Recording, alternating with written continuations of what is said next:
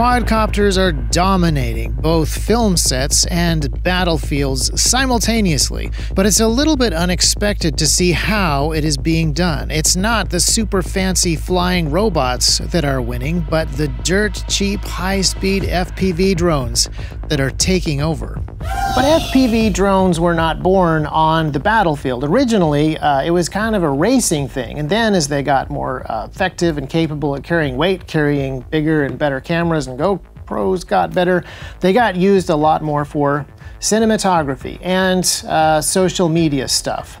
Now, we started this series talking about lessons that we have learned from the battlefields of Ukraine. And we didn't really get into that quite as much with some of the commercial or civilian drones we've talked about in the past. DJI drones got a lot of use in Ukraine, some of the alternatives not so much. But what we're seeing more of, and I would say more and more all the time, is little tiny disposable kamikaze FPV drones being used on the battlefield. And this is something that we see developing over time, I think, for a couple of different reasons. When the war first broke out, there was a lot of DJI stuff that was getting used, partly because there was an invasion and people responded using the stuff that they already had, the stuff that they were already familiar with, the stuff that they already had the ability to order, and just made sense. And then, as things went on, they got a huge amount of money and material from the United States and some NATO countries, and you get to see more and more of the military-industrial complex kind of drones being used by Ukraine. And you also see Russia using their equivalents. But as this three-day war has dragged on for a bit longer than 3 days now, you start to see more and more FPV stuff getting used. Partly because people are starting to run out of that stuff, but partly because these actually have a tremendous amount of untapped effectiveness that is just now starting to be tapped. Earlier this year, we invited our friend Eric Hellinger out to the TREX range to shoot some video with his FPV drones and talk to him about his process in creating these cinematographical images. What are they called? Moving images? Moving pictures? I can't remember anymore. Instagram Reels, I think that's what they are. TikToks. But we also made a YouTube video, which you can watch. I'll link to it down below. But he showed us a whole bunch of really interesting things that he was doing with his setup. And we got a radio controller. It's technically called a radio, right? 8 channels on here. You know, and this binds to the receivers that are in each of these drones, and that gives me my control. We got your goggles. Essentially, they're VR goggles, which bind to the video receiver, which enables me to see where the drone's going, obviously. And I see out of this camera, which binds to the goggles.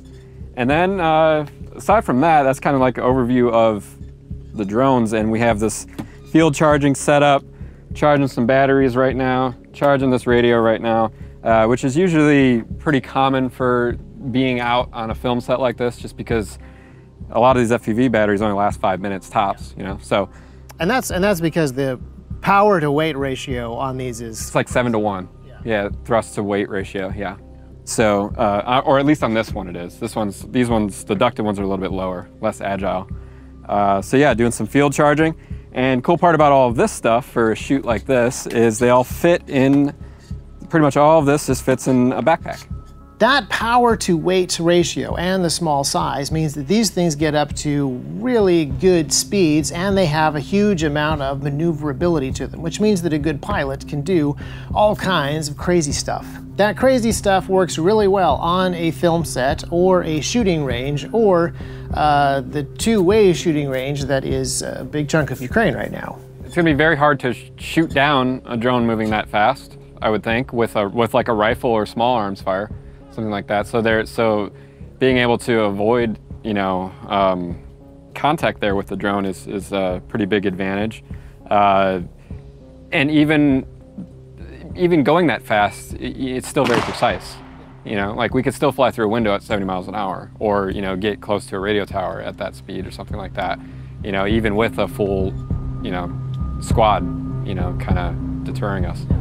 We showed a clip from some wannabe Spider-Man movie back in the first episode, showing little tiny drones chasing down a guy on a motorcycle. We tried to recreate that with the Skydio, but you actually see this happening in real life with real FPV drones and real lethal results in Eastern Europe right now. I would say battlefield applications are shockingly similar to cinematography, how we use cinematography drones and things like that, and because we're usually chasing a subject or an actor or something like that, or a car or a motorcycle, things like that, you know, so at high speeds. So there's a question, which is, why would you pick such an incredibly bare bones airframe to do some of these particular jobs when other types of drones are just getting smarter and more sophisticated all the time? Why would we go from these really sophisticated AI-powered machine learning drones back to something that, I mean, well, to be honest, it actually feels kind of like World War I stuff, where guys are studying their maps and then they put on their goggles and then they take off and they fly nap of the earth. They navigate using visual landmarks and then they hit individual targets inside of trenches. Why are we going back to that when it is the 21st century? And there's a few reasons for it. One is that the human pilots are still capable of things that the autopilots aren't. But the other one is cost, and there's some other logistical sides to it as well. If you build a disposable drone, it only has to make one trip. That means that the time that you are in flight, the time that you are controlling the drone and susceptible to electronic warfare, all that gets cut in half if there is no return journey. The batteries get to be smaller if you're flying a lot shorter distance. You get a power to weight ratio that gives you some better speed, maneuverability that gets you past countermeasures a little bit better.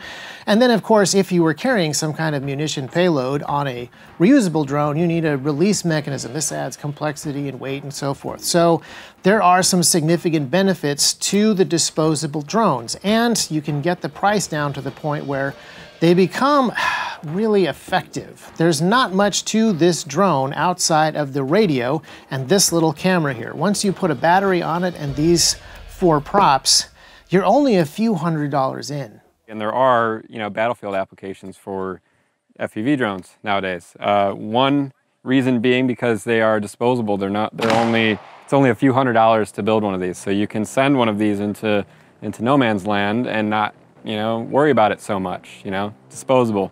And the advantage they have is being so precise. It's a unique kind of battlefield advantage, I guess you could say, to use some of these as far as for many different applications, maybe recon, maybe search and destroy, something along those lines. I'm sure we've all seen the videos lately. What's your range? Like, how far could you go distance-wise? Well, these setups, maybe about a mile with line of sight.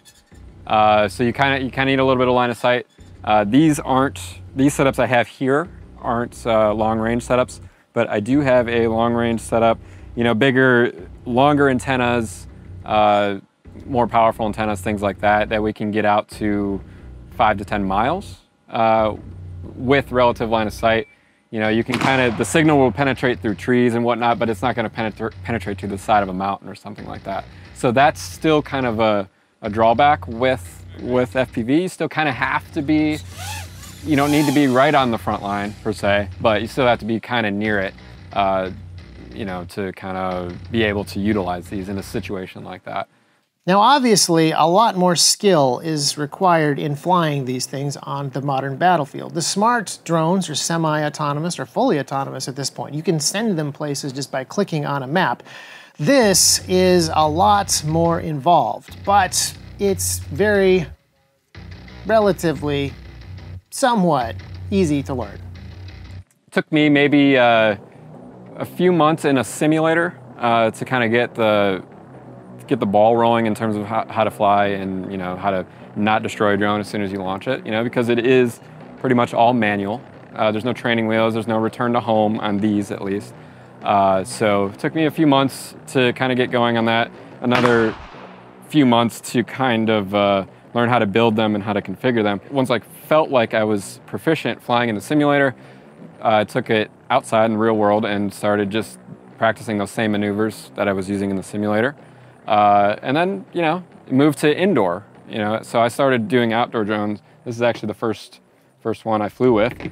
And then shortly after that, started flying inside. And turns out flying inside isn't as bad as people might think. For one, you don't have to deal with wind inside. So that's kind of nice. And yeah, so I'd say overall, maybe like 6 months of kind of intensive learning and training, things like that. Once you have some experience with a decent controller and a decent simulator like Liftoff, you have the skills to fly one of these things in a lot of different scenarios. You need to spend a little bit more money on goggles, either the expensive digital DJI goggles or the cheap analog Fat Sharks, or you know, there's a bunch of different competitors out there. Then all you have to do is be able to build and set up drones for your particular mission setup. And that is relatively straightforward. With 3D printers and off-the-shelf printed parts and basically really simple digital radio brains, these things are pretty quick to slap together. So we have the ducted setups, which is, you know, what you want to use when you're flying close to people or close to any sort of subject you don't want to hit or damage, right? So these two, you know, and even these are specific to themselves. Like this one is not as good in the wind. I use this one more if it's windy because it'll cut through wind better. So I noticed that these ducts here are, you know, slippery, smooth, injection molded plastic. And what about these ducts? These ducts are 3D printed TPU. So a lot of the parts on these FPV drones are 3D printed. I print a lot of them myself. And yeah, so all of these are custom built. And this drone here, this is a waterproof setup, waterproof housing. It's enclosed with, again, TPU coming around here. And, you know, this can just launch out of the water if you want. So different setups. And you can run them on a bunch of different types of batteries. This here is a standard 18650 lithium-ion cell. These are pretty easy to come by. If you bust open an old laptop battery bank, you will find a couple dozen of these inside. If you bust open a Tesla S, you will find tens of thousands, and readily available for you to build out your little drone fleet. And you can recharge all of this stuff using not that many solar panels because it's pretty energy efficient. So that has been a pretty phenomenal change that we have seen on the battlefield. This moving, not entirely away, but a lot of moving towards much smaller, much simpler, much more renewable munitions delivery platforms for people on the front lines, on both sides. Let's talk about countermeasures. The obvious way to stop these things is by shooting them down, but since they go anywhere from like 70 to 130 miles an hour, that's pretty tricky. For reference, 130 miles an hour is about as fast as blaster bolts go in the Star Wars universe, so to knock these things down, you would need Jedi reflexes. It's a standoff. Let's go. And quadcopters are just getting faster all the time. The Red Bull racing team commissioned some guys to build an FPV racer that would follow a Formula One car around a complicated track, and really, they had no trouble keeping up at well over 200 miles an hour. That kind of puts an end to the theory that we can just skeet shoot these things out of the sky. There's also jamming. The good news is that these signals controlling the drone are required 100% of the time. These things are not smart enough not to crash if you sever the link between them. But these things can be pretty clever. With frequency hopping radios that cover a large amount of bandwidth, they're actually pretty hard to jam. It is difficult to blanket an entire radio spectrum zone with enough power to actually stop these things. And it interferes with other stuff that your side might be doing. And so it becomes really tricky to actually deal with this threat at the moment. And conventional anti-armor devices like Javelin missiles, it's pretty expensive for them to actually have the capabilities of going up and coming straight down on top of their targets. For most FPV pilots, that is a capability that they get for free. So it has some very interesting implications for the future of warfare and, you know, the rest of this three-day war that is playing out in Ukraine right now. Regardless of how things go in that particular conflict, I think that it is clear to see that FPV drones have really won themselves a place in modern and future combat. The sheer availability of some of the parts, the renewability of some of this equipment, the availability of all of these different components means that these things are as ubiquitous as a lot of regular consumer off-the-shelf things. And as information comes back from people who are using these things on the front lines, there are improvements. I'm confident that we will begin to see more sophisticated digital radios that are cheaper and more disposable, but also have wider frequency hopping capability for battlefield applications.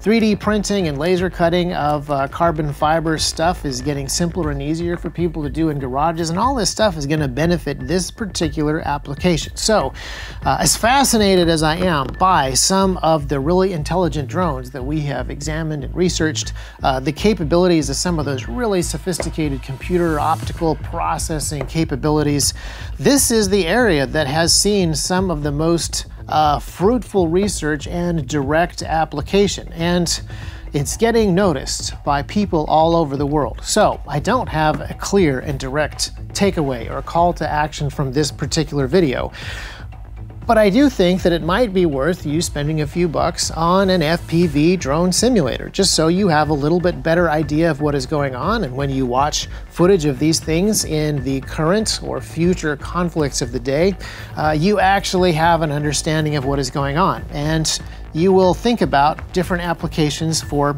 this kind of interesting trend that is developing. It's also fun. It's also a fun thing to do.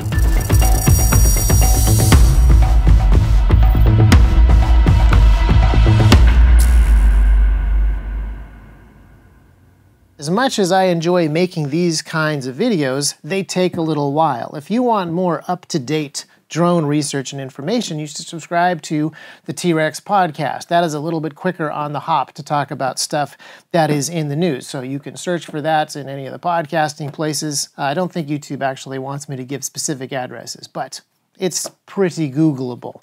And then you'll have more up-to-date information on some of the research projects that we are doing. And until we get to the next episode of Drone Wars, which will be talking more about those larger and more complicated military drones, check out the podcast for other observations, and I'll keep you posted on how we are doing in the shop at learning to fly these things ourselves. Right now, it's not amazing.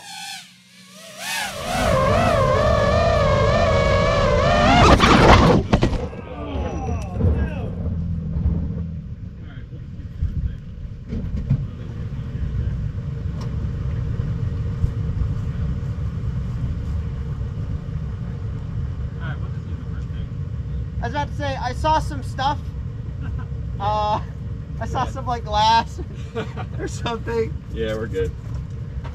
Where are we? Oh, we're over here.